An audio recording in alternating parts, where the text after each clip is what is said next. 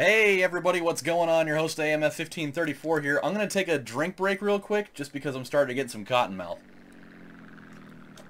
Oh, Cottonmouth Kings, blah blah blah blah blah. I hate those guys. I always thought that they were complete and utter crap.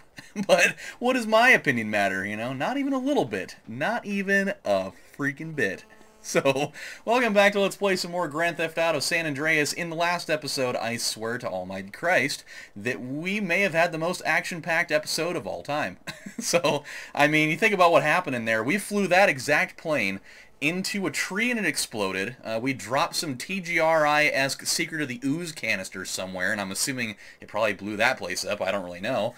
And then we commenced in riding a motorcycle up into the back of a cargo jet, which took us like 30 times to do. We put a bomb in there, and then we dove out from like 30,000 feet or more with a parachute, and then we landed ever so gently right over there. And it was pretty wild. Wait a minute. Are you seeing that right now? Okay, look right directly in front of Carl at that rock formation. Tell me that that doesn't look just like a cock and balls. It's totally, you know they did that on purpose. You know it. Nobody was just like, hey, let's just make a rock formation that doesn't look like that blatantly. Yeah, he's even trying to ignore it now. He's like, I'm not seeing. I don't know what you're talking about. Why you gotta bring up such weird things, man? It's totally what it looks like, though. There's no other way to describe that. It's not even possible. I thought we were going to go to Las Venturas in this mission, but apparently because these are still here, we're going to roll with these instead. Peace. Carl, my brother. Hey, Truth, where you at? How does he not know where he is? Little do you know, I've been living up here for the last 3 months. How the fuck would I know, man? He like the devil. Hey, man, you okay? Everything is yeah, man, I'm totally zenning out up here, you know? Whoa, man. Getting in touch with my inner self. Through life, same as every man. And my hands are abnormally ashy right now. I don't know why. What you're doing for Torino? Nah, I seem to be on the need-to-know basis. Oh, no, man. Two lies don't cancel each other out. You know that. We pay them to lie to us. Is that what our founding fathers wanted? No more, friend. No more. We're not alone. Get off me, man. What's going on? Everything is going on. Don't you get it?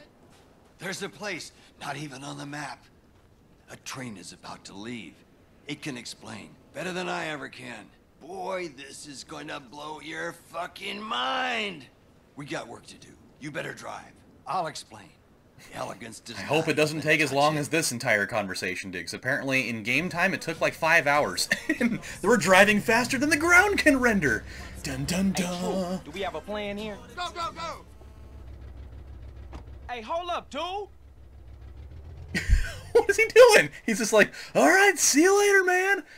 The Truth wants you to gain entry to the Area 69 and bring back the Black Project as being developed inside. Oh boy. The easiest way into the Area 69 bunker complex is through simultaneous fellatio.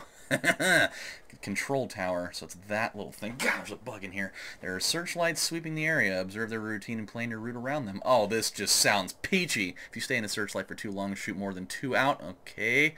And go on lockdown. An alternative route inside will have to be found. And there's several military personnel patrolling the area. Use the thermal goggles. Tight. So you can see them in the dark. You can use stealth to avoid patrols or climb to the top of control tower and use your sniper rifle to take them out. That sounds totally awesome. We are absolutely going to go Gabe Logan on this, and we're going to be shooting people to death. We need to get in there between by 5:30. Open the blast doors using the switch. Okay, this all sounds like an absolute nightmare just waiting to unfold. Oh no. Okay, well, let's get started. We got a lot of people to kill, as it says on this radar. So, oh, hey. Oh god, oh god. Okay, we need to chill. We need to go up the tower now. And I'm gonna need to get that, I'm gonna need to really get that body armor at some point. Okay, and we're gonna be killing a lot. Ah! God. I mean, if anything good comes out of this, it's definitely gonna be the fact that we're gonna be getting some money from killing all these guys. And we're also gonna be getting a lot of ammo. But that's about all the good that I can find. Oh, by the way, speaking of zenning the hell out, I totally could have used that last night. I got a story to tell you, and I had an absolute complete critical mass meltdown last night, and it was really funny. So, oh, let's see if we can get this guy. Oh, come on, you can get him. Hey! Oh, I think we're too far away to actually register it. So, okay, these people are just like going about their daily lives right now, like nothing totally threatening their lives is going on. And it's not like you can't hear that, like it's pretty loud. Like, listen to that, that's pretty damn loud. But apparently not for these guys, they probably all got earplugs in. So, okay, so here's the way that things went last night. So last night I kind of went about my regular business, and I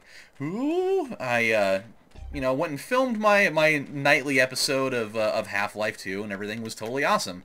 It was a really fun episode, and I, you know, went and I edited the whole thing, and I decided to upload it directly after that. Oh, okay, man, this clock is going by fast. Oh, you're trying to be all sneaky about it. I see what you're doing. Uh-huh. We should probably reload this thing. Oh no, it's already loaded. I totally looked at that the wrong way. Okay. There's definitely a guy in that tower. So yeah, I get the thing all edited, and it's fine. I rendered it and it was all cool. And so I upload the thing, and it, you know, everything went fine. I got up and, you know, people started watching it, and so I was, you know, about ready to go on to my merry way and start filming more stuff. But within a few minutes, I got a comment on the video from one of my regular viewers, and he's like, "Hey Adam, did you notice that like right around, you know, X amount of time and X amount of time, there is a spot where like your video just totally goes black and like you can't see anything. The audio's still there, but you can't see anything." I was like, "Ah, damn it." Go figure, you know. It seems like there's something going wrong in just about every video I make anymore, and I don't know why. So I was like, all right, well, you know, we'll just we'll take care of it. And so I decide that instead of just pulling the video down like I probably should have initially, I figured, you know what? I'll just put like an annotation on the video that like that. Uh-oh. Oh no! Oh no! Gotta get out of there! Gotta get out of there! Oh no, you don't! Oh no, you don't! I'm gonna go up here. Oh no! Oh no! We've been spotted! Oh crap! No! No! You're gonna take me away from what I want! No! No! No! No! No! No! Make a break for the tower, man! Oh no! What have we done? Oh no. Oh boy. Oh, damage the grate. We're going in. Yep, we are going in. This is not how I planned this at all, but hey, you know, that's what happens when you gotta go and blow it. Man, I'm getting the heebie-jeebies. I gotta say he's got the heebie-jeebies? I mean, I guess that's one way to talk about things. So, okay, so, oh, make your way through Area 69 to the research lab, which will give you access to the Black Project. Coolio. There are several blah, blah, blah, blah. Of course there are. Why wouldn't there be people in here? It'd be even weirder if they just had them all outside and no one in here protecting anything. The control room will allow you to deactivate some of their exterior defenses, which will aid your escape. Fantastic. Go and find the Black Project. Thank God there's no time limit for this, because that would not be good. Oh, don't worry. You're gonna find out real quick why this is not a drill, because I'm gonna be shooting you guys so hard from here.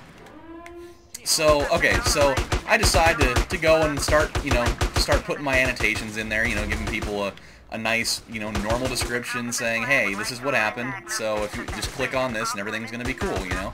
Like, we'll get it all sorted out, and you guys can just skip to where the video restores, because it only like cut out for like 30 seconds or whatever. And so I do that, and like this is the part where the meltdown starts happening. Like, for whatever reason, I don't even know why it was happening, but for some strange reason, unbeknownst to me, when I was making this annotation, it absolutely just like wouldn't cooperate at all. Like, no matter what I would do, it just wouldn't happen.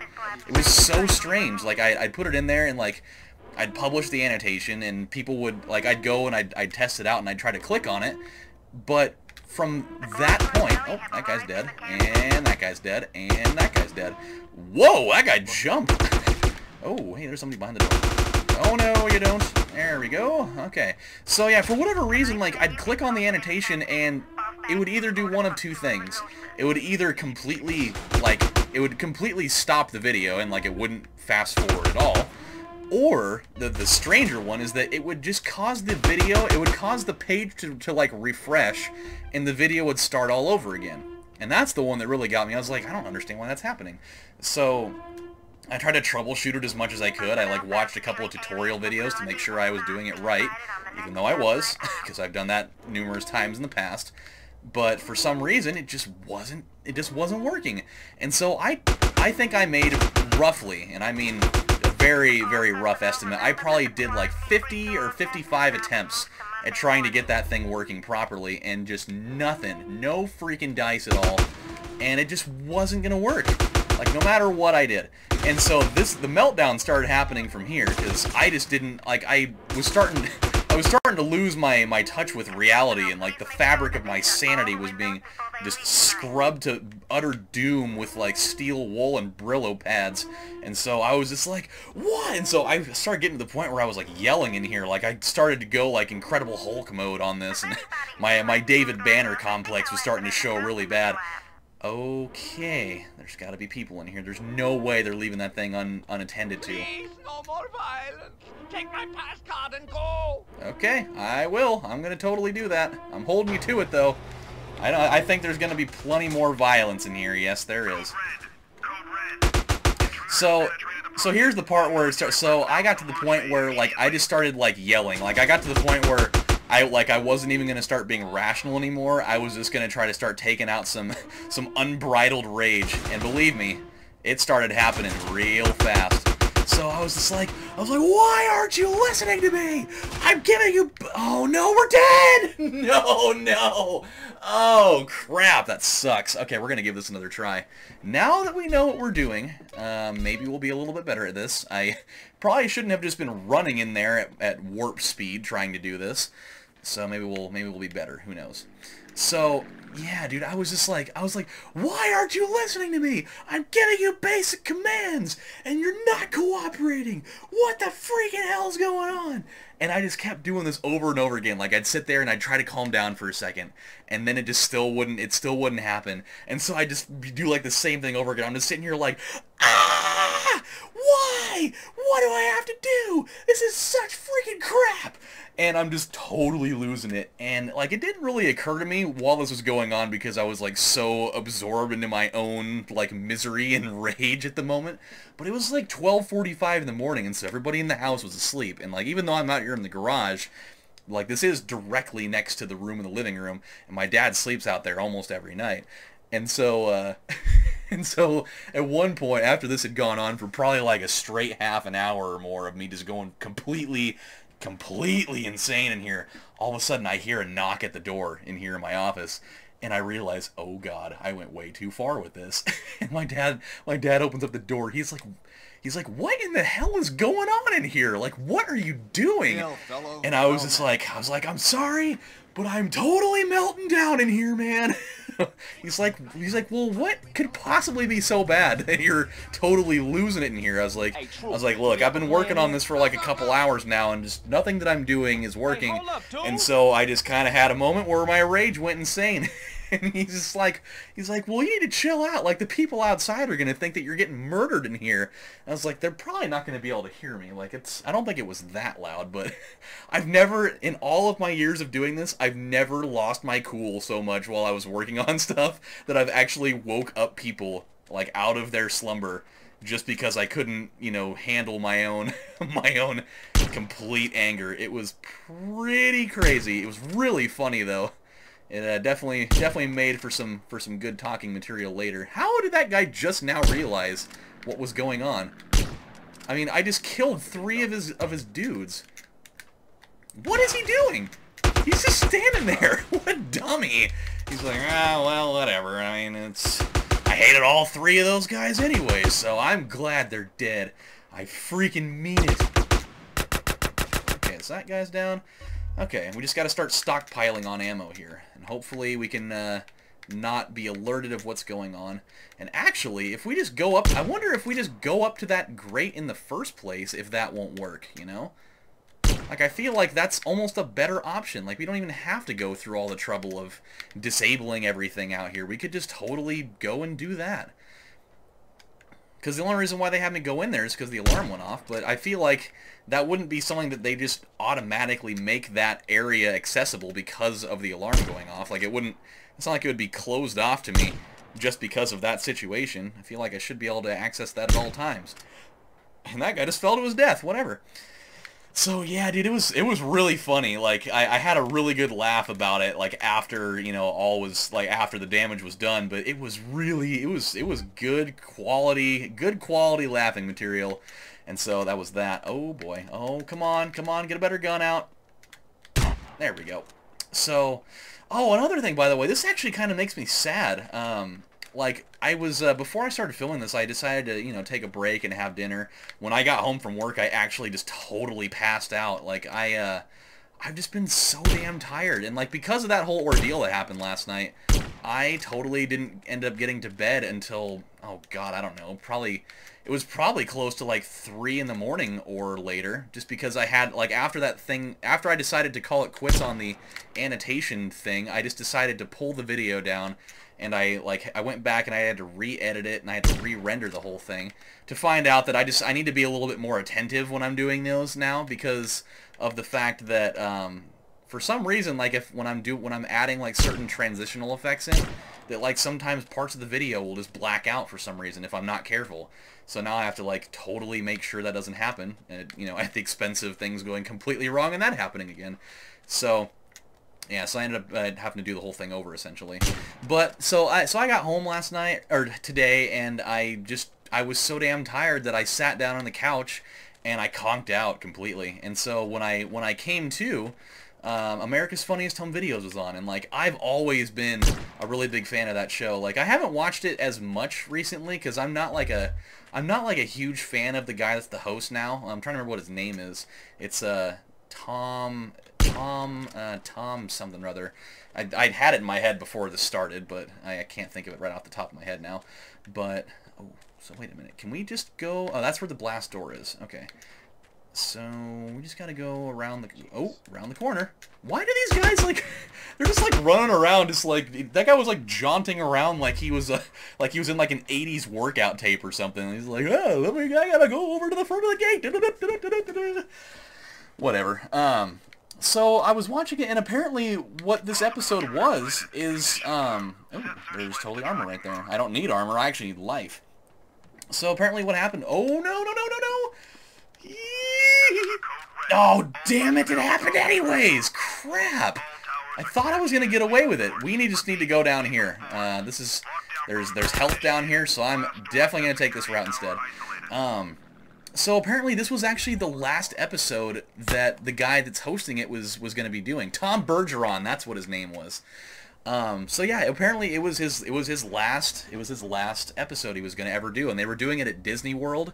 Because it's like the 25th like anniversary of the show or whatever, the 25-year anniversary, and so it was actually really tight. Like they were doing like the grand prize winner and all this stuff, and so he announced at the end that it was his last episode that he was ever gonna do, and he's actually like the longest tenured host on the show that they've ever had, like even longer than Bob Saget, and so like they did like a little farewell thing for him. It was actually like really sad. Like, I know that he wasn't, like, my favorite guy ever, but it's just, I don't know, it's always kind of sad when long-tenured hosts end up leaving a show. And so it was actually really cool, though, at the end, because when they announced, like, the grand prize winner and all this stuff, he ends up, like, walking off the stage, and he goes off to the side, and there's a guy that's sitting in a golf cart waiting for him so they can go drive away, and he goes and sits down in the thing, and the guy that was driving the golf cart was totally Bob Saget, so they actually brought him back just for that episode so that they could both crack a couple of jokes and then like ride off into the sunset and like this whole symbolic little thing. It was actually really cool. But I'm really sad, though, because, like, I'm afraid that this is going to be, like, the moment where the show totally might end up dying off forever. Because from what I understand, they're gonna bring in a new host. Like, they definitely got renewed for a 26th season. And so, obviously, they're going to find a new host. But from what I read... What are you doing, Carl? Yeah, that was a smart idea, bro. But apparently, from what I read, they're gonna get a new host, but they're gonna try to shoot for like a younger crowd, and so they're not gonna necessarily go for like a celebrity, but they're gonna go for like a YouTube personality. And no, I'm not saying myself. I don't think I'd be the right guy for that. Not even close. Okay, we need to chill. We need to be very tactical about this. This is what got us in trouble in the first place. There we go. now that we know where everybody is, we don't need to get all crazy with this. We can at least be a little bit more... Could all personnel remember that the quarantine breach alarm test has now been moved to Monday morning? This is LaShonda. Can I get someone on line 1? I got line busy and my nails are still drying. So, but yeah, dude, like that's the part where I think that the show's either going to keep going and it's going to be awesome, or when they bring in this new host to do it, it's just like it's not going to connect with people at all, and it's just the show's going to totally go up in flames after that. Like, that's what I'm afraid of. I really hope it doesn't happen, but I've got a really bad feeling right in the pit of my stomach that that's totally what's going to happen. So, I mean, let's keep our I almost said our arms crossed. Yeah. Well, I hope this doesn't happen, damn it. So, I mean, a guy can dream, you know. I really hope that's not how it shakes down, but one can never know. Where are we going right now? I feel like we're totally not going the right way. I mean, we just did this a couple minutes ago. Now I've totally lost my sense of direction. Did we not go up this thing? I'm pretty sure we did. No, apparently not. Maybe we went down it. Maybe that's how we got down here. I'm totally lost. So, yeah, dude, I'm kind of bummed out. Like, I never like seeing shows like that end up, you know, going down the tubes. And maybe it won't. But I think the weird thing, like, I was going back because my dad and I were talking about it. He's like, so Bob Saget was the original host. And then, at least I think so, at least from what I can remember, at least. And so we were trying to think back to a time, like, what were other hosts between Bob Saget and Tom Bergeron? And I was like, holy crap, there was like a span of like 2 years. I totally remember it now. There was like a span of like 2 years where Daisy Fuentes and I don't remember how to pronounce his name, but I think it was like John Fugelsang or Fugelsong. They like did like this joint hosting thing, and it was super weird. Like, the show was really awkward at that point. I don't really, like, it wasn't bad, but it just didn't feel right at all, you know? Like, the whole vibe of the show just didn't seem like it gelled together at all, which is probably why they were only on the show for like 2 years. Who is shooting at me? It's that guy. And then there's this guy. And that guy's still shooting. This guy is also now dead. Okay, that's cool. So yeah, dude, it was weird. That was a very weird moment for that whole thing. Oh crap, we need to be better about shooting these guys. Okay, I'm apparently not very good at that part. We just need to, as soon as we see people, we need to really lock onto them and shoot them. Come on, God, I don't know why he keeps aiming at the wall, especially when I'm making I'm making a contact visual there. I don't really know what a contact visual is. I'm meaning like an eye contact thing. Not like a we're actually touching each other. Touching me, touching you. Here's a couple bullets. Oh boy. So wait, this was the truth? This is the Paul Pierce apparently? Oh boy, this is really scary. 'Cause I'm a rocket man. Dun -dun -dun. Oh boy. Oh boy. That's a $60 million project. This jetpack is $60 million? Get the General Mills. Get the cereal man on the line right now. Press right. Press left. I don't think. Oh boy. Oh no. This isn't going to be good. You can file it while piloting the jetpack. We need to hurry up and get out of here right now. We don't have a lot of health, and I got a feeling this is going to get real ugly at some point. Oh boy. Okay. We just got to move. How far away do we have to go? Oh my god, so far away. It's actually probably not really that bad, but it certainly feels like it at a moment where I only have like a little over half a bar of health left. Woo! So, I mean, basically the moral of the story is R.I.P. America's Funniest Home Videos. And I love that show, man. Like, I know that some of the things aren't really that funny sometimes, but you're always guaranteed to get a couple of really good ones. Like one of the two candidates that was up for the grand prize was actually, it was like really creative and it was really funny. It was this family, and they decided they were gonna pull this freaking awesome prank. They're gonna pull this really cool awesome prank on just anybody that happened to be in the area at the time. Oh, dude, man. We'll see what he says here. Better stash it somewhere fast. far out. Have a nice trip, dude. Hey, wait was it too much to ask to get a lift into town? Yes, it was. It was absolutely way too much to ask. Okay, well, at least we can take this bike, and we have a parachute. I'm not really going to take it, because I don't think I need it. So, okay, so what these guys decided to do is actually really creative. Let's see, where's the airstrip at? It's actually not that far away. We'll go over there, and then we'll call it stops for this time around. And then I think we're gonna go off to Las Venturas right after this, which is gonna be really exciting. I'm actually really pumped for that. I think that's gonna be a lot of fun when we can get around to it, because we're going to Vegas. So what these guys decided to do? Oh no! Oh wow, that was really close. Oh boy, this better not be Mike. Hey. Carl, it's me, the truth. We got a date with Destiny, man, in about 5 minutes. Where you at? At the old airplane graveyard you've been hanging around. Ah, going back. I guess we're not going there as quickly as I had thought. Okay, so before I get away from my talking point here, so what these guys did is they put one of their kids on one side of the street and they put another one of their kids on the other side of it. And they pretty much were going there. They were acting like they had a rope that was like they had like an invisible rope that was spanning across the road that they were going to try to, like, you know, trip up either like people riding by on bikes, or like if like cars ran into it, then, you know, it was gonna like totally jack up their car. But there was no rope, so they were just like totally improvising the whole thing. And so and so these two kids, they were just like totally enacting the whole thing. And like they're pulling on it, and they're like really putting a lot of emotion into it, and they actually did like a really good job in selling it. And like there's this guy that pulls up like in his car, and he sees that these kids are like, you know, really reefing on something, and so he thinks that there's totally a rope there. And so he sits there he pulls up to it, and he sits there for a minute, and he's like trying to process all of it, and he's just like, I don't get it. I just can't figure it out. And the kid's dad is just losing it. He's like, that guy totally thinks there's a thing in the road, and it's not even there. And so he just sits there for a couple minutes, and he still can't figure it out.